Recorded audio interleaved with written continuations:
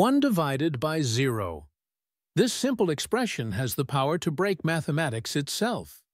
From a young age, we're told it's forbidden, impossible, undefined. But have you ever wondered why? What would happen if we tried? Today, we're going to explore this forbidden operation from 4 completely different angles. And by the end, you'll understand why this seemingly innocent expression is actually dangerous.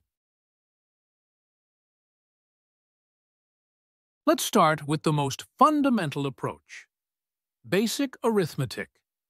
To understand why division by 0 fails, we first need to understand what division actually means. Let's start with something simple. 10 divided by 2 equals 5. We all know this is true. But why is it true? Because division and multiplication are inverse operations. Think of them as opposites, like addition and subtraction. They undo each other. So we can verify our division by multiplying. 5 times 2 gives us back 10. The logic completes the circle. This relationship is fundamental to how division works.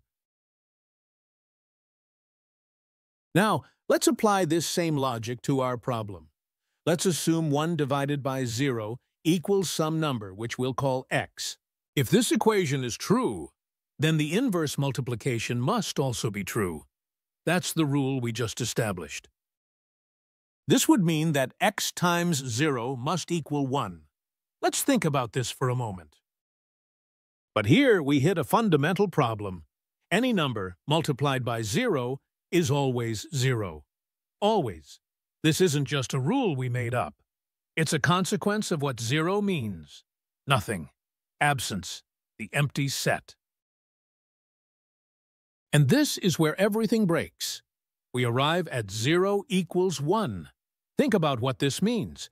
If 0 equals 1, then all numbers are equal. 1 equals 2, 2 equals 3. Mathematics itself collapses into complete nonsense. This proves that no value of x can possibly satisfy our original equation.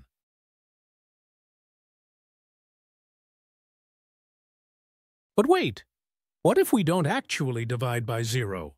What if instead we get really, really close to 0 without ever reaching it? This is where calculus comes in, with a tool called a limit. Let's visualize the function y equals 1 divided by x.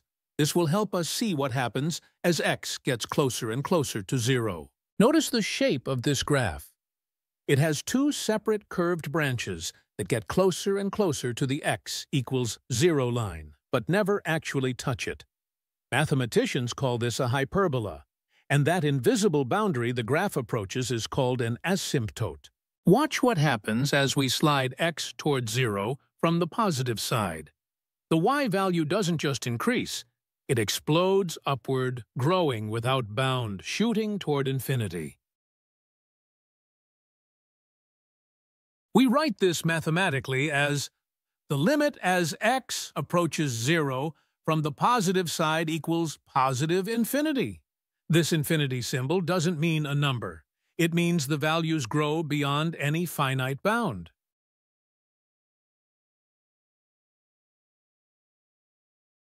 Now, let's approach 0 from the negative side. Watch closely. This time, the value of y plummets downward, falling without limit toward negative infinity. The limit as x approaches 0 from the left is negative infinity. Same function, opposite direction, completely different result. Here's the critical insight. For a limit to exist at a point, the result must be the same from both directions. It's like approaching a city from the north and from the south. You should arrive at the same place. But positive infinity and negative infinity are opposites, not the same destination. They point in completely opposite directions. Therefore, the limit does not exist. Even when we try to sneak up on 0, calculus tells us the answer is still undefined. Now for the most dramatic perspective, what if we just broke the rules? What if we forced division by zero to have an answer?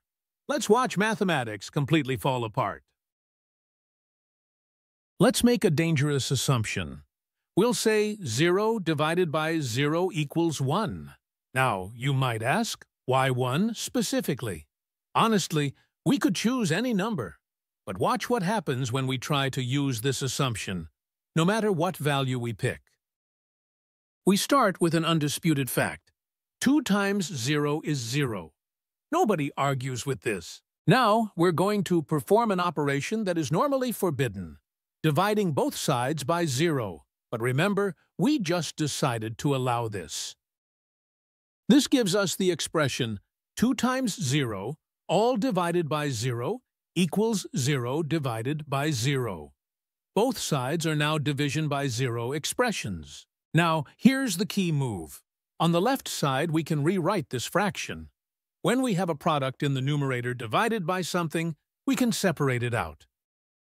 This becomes 2, multiplied by the quantity 0 divided by 0. This is a valid algebraic rearrangement. Now, we can use our initial assumption that 0 divided by 0 equals 1. Watch what happens when we substitute. Substituting 1 into both sides of the equation yields 2 times 1 equals 1, which simplifies to 2 equals 1. This is the collapse. By allowing division by 0 to have any value, we've destroyed the consistency of our entire number system. We can now prove that any number equals any other number. Mathematics becomes meaningless. This is why division by 0 must remain undefined.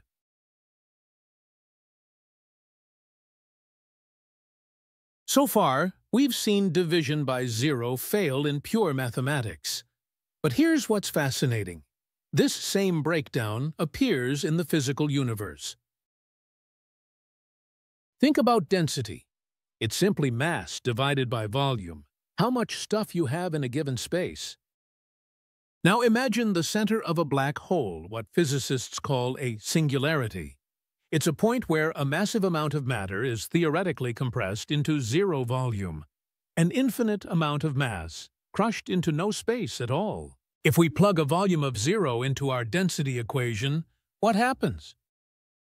We get density equals mass divided by 0. Division by 0 appears in nature, and it signals infinite density. This isn't just a mathematical curiosity. In physics, division by 0 marks a singularity, a point where our current theories completely break down, where the equations we use to describe reality give nonsensical results. It's the mathematical equivalent of a frontier we have yet to cross, a boundary at the edge of human knowledge. So, after exploring 4 completely different perspectives, what's the final answer? Here it is. 1 divided by 0 is, and must remain, undefined. Not because we don't know the answer, but because giving it any answer breaks everything. We've seen this 4 different ways. Arithmetically, it creates logical contradictions. Through limits, it gives conflicting results depending on direction. Algebraically, it destroys the consistency of mathematics itself. And physically, it marks the edge of reality, the places where our theories break down.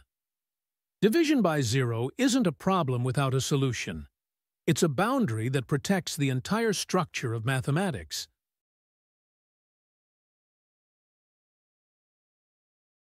If you enjoyed exploring this mathematical mystery, please give this video a like and subscribe for more deep dives into fascinating math concepts.